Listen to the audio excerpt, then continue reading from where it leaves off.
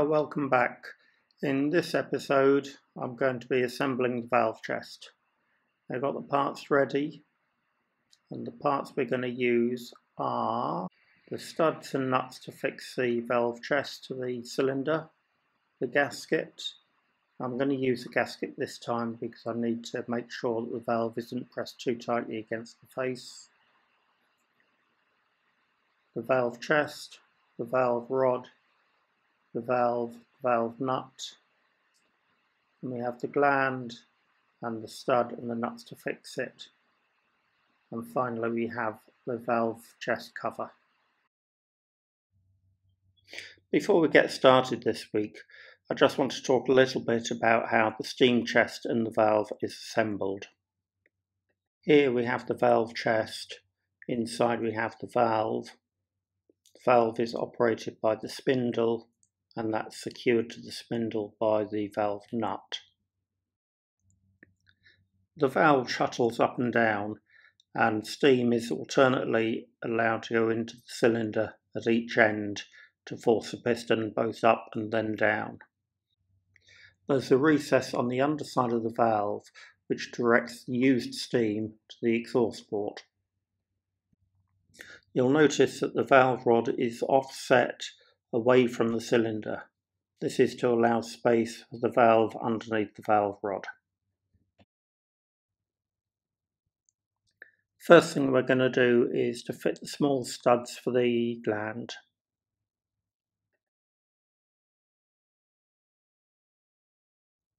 The gland goes on like this, closely followed by the two 7BA nuts.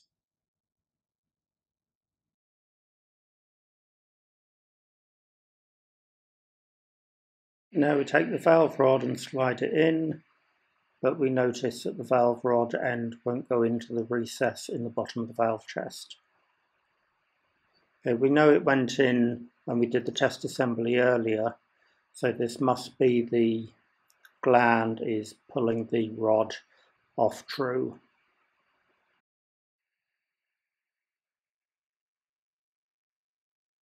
And again, if we take the gland out,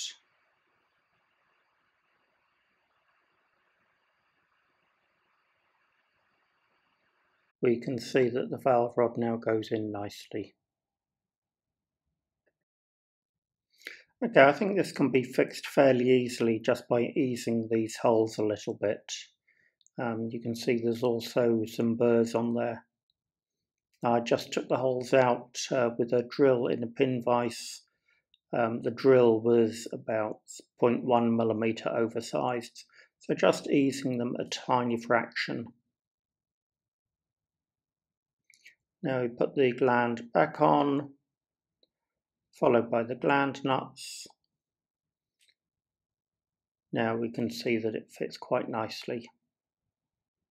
Now we take the valve nut and we insert it onto the valve spindle and just spin it on.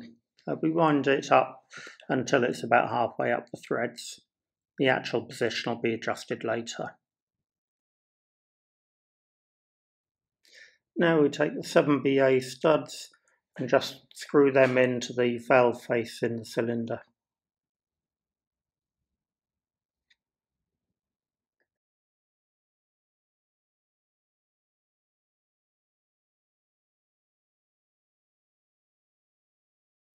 Now they're all fitted, we put the gasket on like this.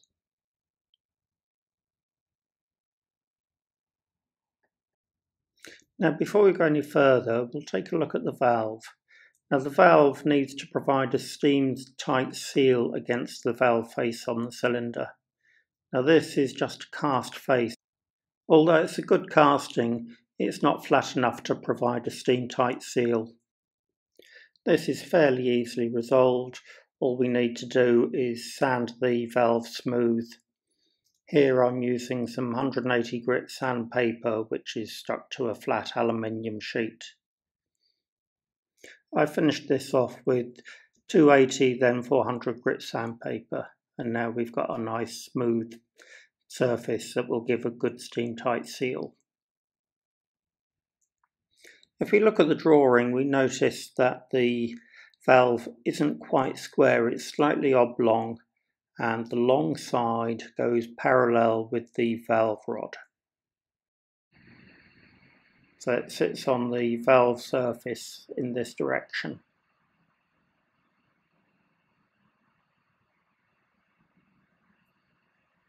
And we take the steam chest assembly, making sure that we've got the offset in the right direction, and we slide it over the studs, making sure that the valve engages in the valve nut, just like that. And we can see the valve is moving up and down nice and freely now. It'll get even freer when I put a little bit of oil on it. Now the valve cover goes on like this. There is supposed to be a gasket underneath this, but I'm leaving this out for now. And this is just fixed on temporarily with some 7BA nuts.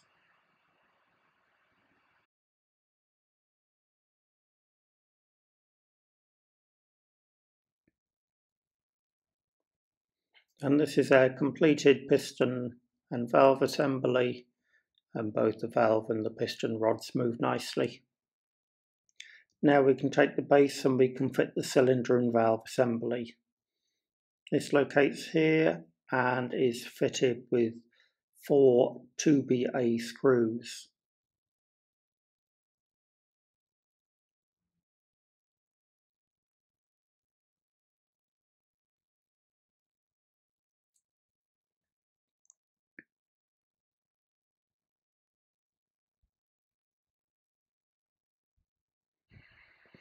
You can see these are fitted with round slot head screws.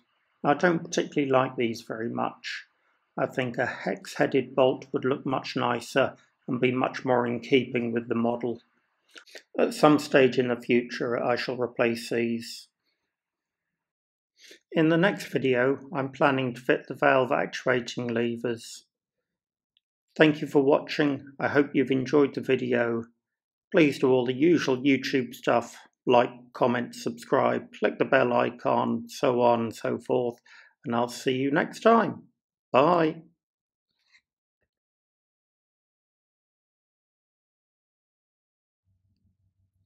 You'll notice that the valve rod is offset away from the cylinder.